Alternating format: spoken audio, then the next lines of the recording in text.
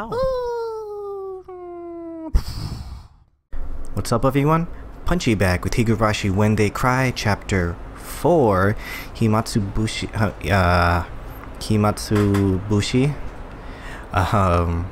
Man, for my first video, I practiced it, but then just completely lost it. Anyway, last time, speaking of which, we saw that we're currently from the viewpoint of an old, let's say, colleague of Oishi-san. Back in the day, during the Hinamizawa Dam project, we are actually going to Hinamizawa as that associate of Oishi, and about to take a bullet train there. Well, not there. But the next day, I took the bullet train to Nagoya, and from there, transferred to the train to the prefecture. I believe this is where we're going to meet Oishi, because I think it mentioned that he was supposed to talk to the police force in Okinomiya or something like that, and it's where Oishi was originally started, I guess. Getting to my destination by land took several hours. If I was traveling by air, in that amount of time, I could probably get as far as Hong Kong. The prefecture was by no means close. I never sat in first class except for work, but when I did, the seats seemed stiff. Closing my eyes, I mentally reviewed the documents I read yesterday. The group under investigation, the Onigafuchi Defense Alliance, which I assume is the one that was created to fight the Hinamizawa Dam project. They were a group of residents, like I said, opposed to the development proposed under the Hinamizawa Dam project. The local protests were quite heated and were getting more radicalized, even limited to what was written in the newspapers. There was bloodshed that occurred during a clash with riot police, interference with dam construction, too many to count. The number of petitions, sit-ins, and direct appeals to the relevant organizations were innumerable. As an extension of that, there was a direct appeal to the Minister of Construction the other day. This was the reason why we were investigating this group in the first place. That was the mysterious call with the anon type voice change I had. The land that they lived on was going to be submerged, so it was no wonder they would go into a frenzy over it. Even given that, though, could they really be capable of doing something like kidnapping the Minister of Construction's grandson in order to halt the project?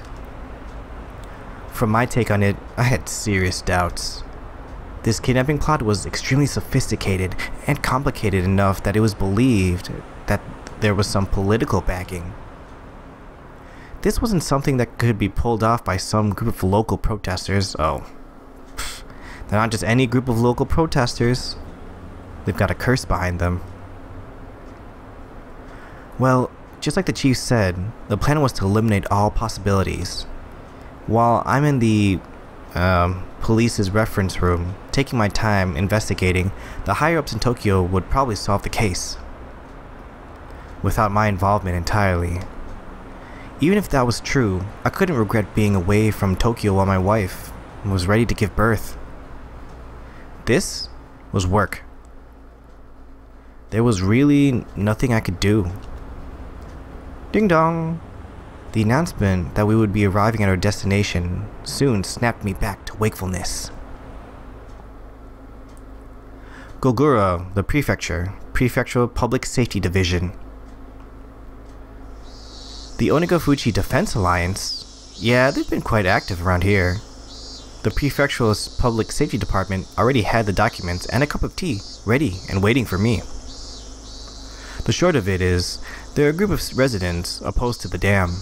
Really, it's probably better to say that every resident living on the land that's going to be submerged is rising to action, though. Like the old saying, fight to the last. They're determined and well prepared a lot. They're determined. It'd be nice if they drew the line at just being a moderate residential organization. The stack of papers they had prepared for me in the document room was by no means thin.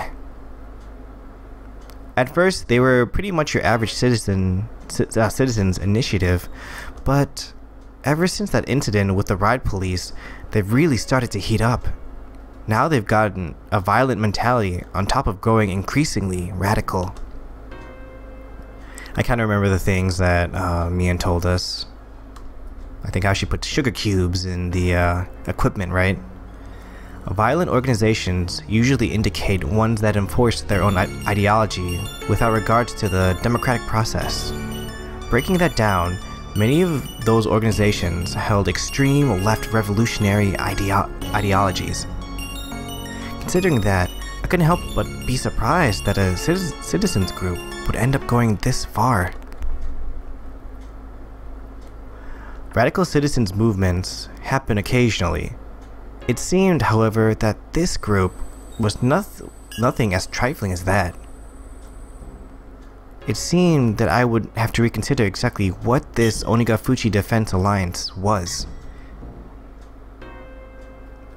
The Defense Alliance's demand, in other words, the withdrawal of the dam project. How far would they go to have that demand met? The kidnapping of the minister's grandson was classified. That meant, of course, I couldn't tell the prefectural department about it either. As you know, there were arrests after last week's confrontation with Minister Inugai. There's enough reason to believe they could use illegal means to assert their demands. I skimmed over the list of the criminal records related to the Onigafuchi Defense Alliance recorded in the documents. The contents were all violent, not giving me the barest hint of a feeling that these people were trying to uphold the law. Could you give me a basic rundown of the types of illegal activities the Onigafuchi Defense Alliance are engaging in? The chief opened up a manila envelope, fished out several unorganized sheets, and spread them out on the desks. It seems that raids on the construction site are the most common. At first, they were committing relatively petty crimes like cutting power cords, jamming locks, and breaking office windows by throwing rocks. Of course, what really happened first were things like demonstrations, sit-ins, and distribution of pamphlets, lively but democratic forms of protests. However, then the demonstrators and police clash, which started a riot, leading to numerous injuries and arrests. It was from then on that the Onigafuchi Defense Alliance, like the name implies, began to take a more demonic form of resistance. What a time to use that word. If the raids were frequent, didn't the local police up their patrols?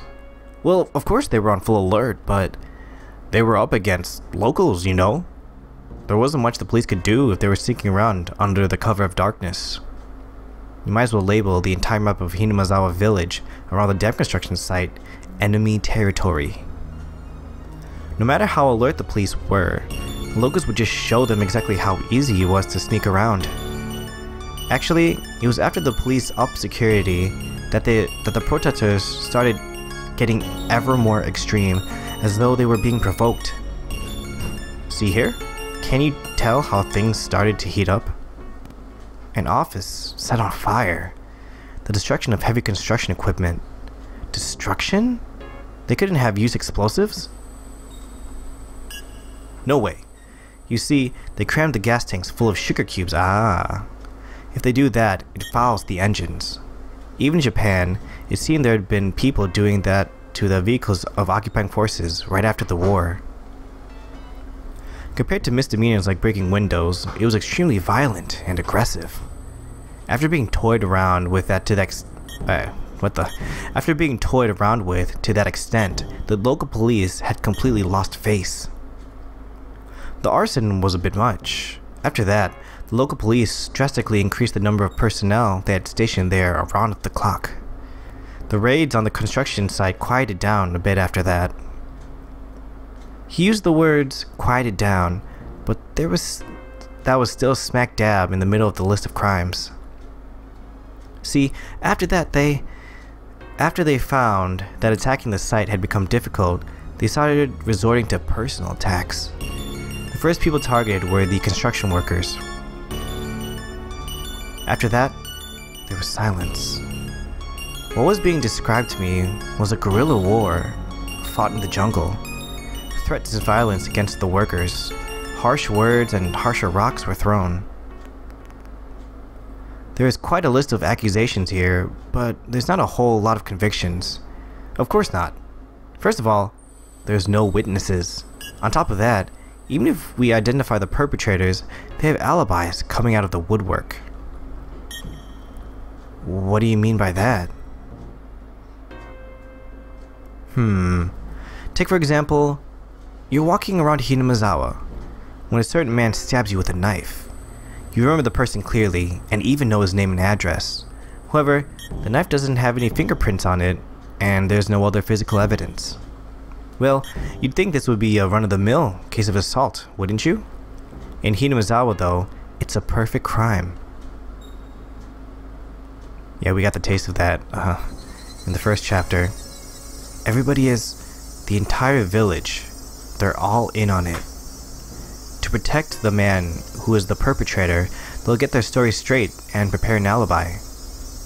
To that end, they'll probably even forge some evidence. There's nothing they can do but put them on trial. On top of there not being any material evidence, though, people testify one after another to cover his side of the story. Any prosecutor would hesitate to file charges. I'm not sure about murder, but if it's something like opening a gash in somebody's forehead with a thrown rock, or leaving a bruise after hitting someone, even if you could single out the suspect, there's enough reasonable doubt to not convict. Every case is without a doubt perpetrated by someone in Hinamizawa, but they can't identify who. Even if they could figure out who it is, they're unable to obtain enough circumstantial evidence through due process. The villagers were all extremely well informed about this, and so the malicious, vicious, and tenacious personal attacks continued. The victims can't have been okay with that, right? Couldn't they have filed for an appeal? Well, you see, about that, everyone on the inquest committee didn't want to get involved with something so troublesome. They won't stick their noses into anything related to Hinamizawa. The inquest committee is comprised of a random selection of local residents. In the event the prosecutor fails to get a conviction, they have the power to order a retrial. It's a system designed to assert the will of the people on the actions of expert prosecutors in the legal world. In this case, however, being composed of local residents has backfired. They don't want to get involved? Why is that? How to explain this? You could say they're afraid. Since it's a little special there. Special? Is it an outcast community? No. It's a little different from that. Well, just think of it as them being afraid. It's a little hard to explain it just now. Oh, right. There's an easier way. Wiping his forehead with a handkerchief, he opened a file labeled as a list of members of the Onigafuchi Defense Alliance. The power of the Onigafuchi Defense Alliance, you see, is the fact they count many people among their members who are influential in neighboring areas. Could you take a look at this? I looked. What I saw startled me. Prefectural and municipal assembly members, staff members of the chambers of commerce, an executive of a business association, an executive of a town council association, and a PTA liaison. There were more than a few people with a lot to say both locally and in the neighboring regions. Around here, you could pretty much expect your actions to be observed by those against the dam project. If you said something in its support, who knows how it would work out in your disadvantage. Or to your disadvantage. In any case, every town in this area is being held by the throat by someone from Hinamizawa. The list of Inquisition Committee members is undisclosed, isn't it? There has to be some measures in place to make sure they'd avoid retribution, no? Well, it is undisclosed, so the privacy is assured. But the person in charge of that is from the Okinomiya Municipal Office. In other words, a local. While you might expect some professional confidentiality, you can't know how everybody is connected. The people from Hinamizawa have a lot of tight bonds in that regard. When you consider the obligations and duties people have to the region, the web of information thereby formed of is nothing to scoff at. It's not uncommon for housewives in the neighborhood to know which kid from which house is what grade in which school, what subjects they're good at, and what vegetables they hate, among other things. You see, there's a Yakuza organization here with strong ties to Hinamizawa and the surrounding area, and we know that family well. It would seem that they're providing full support in these recent incidents. They seem to be proving most effective. Gangsters siding together with the residents opposed to the construction of the dam? It's a little hard to see what their common interest is. It's not that difficult at all. You see, actually, one of the lieutenants in the gang is originally from Hinamizawa. He was adopted into a rather influential family in the village. Exactly what was this Hinamizawa? I thought it was some desolate rustic village. However, for some reason, they exerted a strong influence on the surrounding areas and had a strong sense of unity. They would protect their village by any means necessary, even if that meant resorting to violence. The chief had said they were afraid because there were numerous influential people living there. But somehow, I got the feeling that they were afraid of the village itself. There was something clearly different from what I'd read in the documents in Tokyo. This was no simple residential protest against the dam. For some reason, an uneasy feeling began to nestle itself at the back of my mind. I chose the most basic way to ask my question. In other words, I directly asked what I wanted to know. Chief, this is just a hypothetical situation, but... Huh? This Onigafuchi Defense Alliance, in order to halt the dam project, do you think they could, say, threaten somebody important to accomplish that? The chief replied immediately, it's possible. Truth be told, they've already gone to municipal and prefectural offices, as well as local offices of the Ministry of Construction, and done things that could be construed as intimidation. Several of the workers' families have also reported that they're being followed around by some suspicious people. Well, that would make sense. To halt progress on the dam, they raided the construction site, destroyed heavy machinery and lighting the construction office on fire. If they didn't have any qualms about doing that, threats and violence against people related to the dam would probably be no problem. But that was it.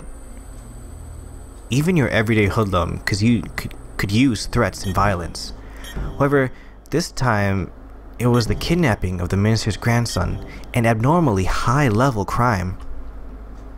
Not only was pulling off the kidnapping difficult in the first place, but so was maneuvering to have the minister surrender to their demands immediately. There was no way this was the work of amateurs. Did these people have the power to enact this large of a crime? That was the heart of the matter. Was the Onigafuchi Defense Alliance an organization capable of pulling this off?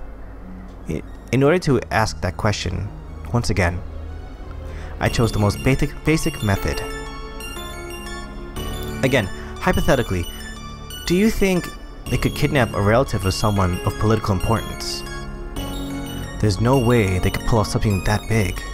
That was the answer I most hoped for. If it was that answer, my work was as good as halfway done. I might be able to get back in time for my wife to give birth. That was how it was supposed to be. The chief, without a hint of hesitation, replied, "They just might. There's no telling how far they'd go." Sorry, Yuki. It seemed like my work wouldn't end so simply after all. poor guy. He's a rookie too, I think, right now. Akasaka? Oh, Akasaka-kun. Good work. How's the information gathering at the prefectural office? It's coming along. It seems I'll be able to meet with their local public safety department, so I'm planning on heading out that way. How's the investigation in Tokyo going? The others are progressing along, but the number of groups we have to investigate are countless. Time isn't really a luxury here. There were no new developments at this time. No matter how suspicious the Onigafuchi Defense Alliance was, if they solved the case in Tokyo, my job was done. It looked like my wishful thinking wouldn't come to pass. Hanging up the phone, I let my gaze drift outside the window to the valley of unfamiliar buildings. Akasaka-san, a car you can borrow just returned. I'll take you to it, so follow me. Ah, thank you. He showed me the elevator to the underground parking lot where a battered sedan was waiting for me. That the steering wheel kept drifting to the left was a little concerning, but it would be enough to get me around for a while. My destination was Shishibon City, the prefecture, an area under the control of the Onigafuchi Defense Alliance. The Okinomiya police station was right on the front lines.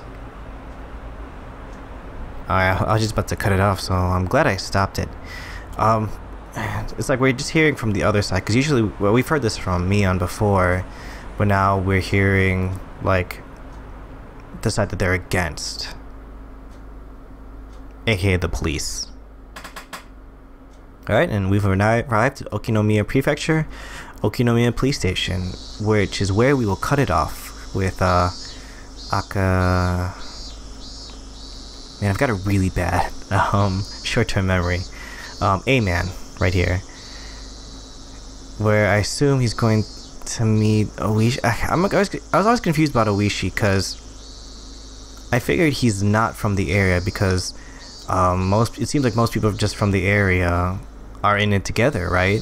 In Okinomiya and Hinamizawa and just essentially all the neighboring areas. But that will have to wait for another time. I hope you guys enjoyed this. Hope you guys are excited for Chapter 5 and whenever it comes out. Don't know when that's gonna be. And also check out the Walking Dead video. I'm going to upload episode 4. I just finished that before this recording, so yeah, go watch it. And thanks for watching, guys. Please like and subscribe, and I will see you next time. Bye.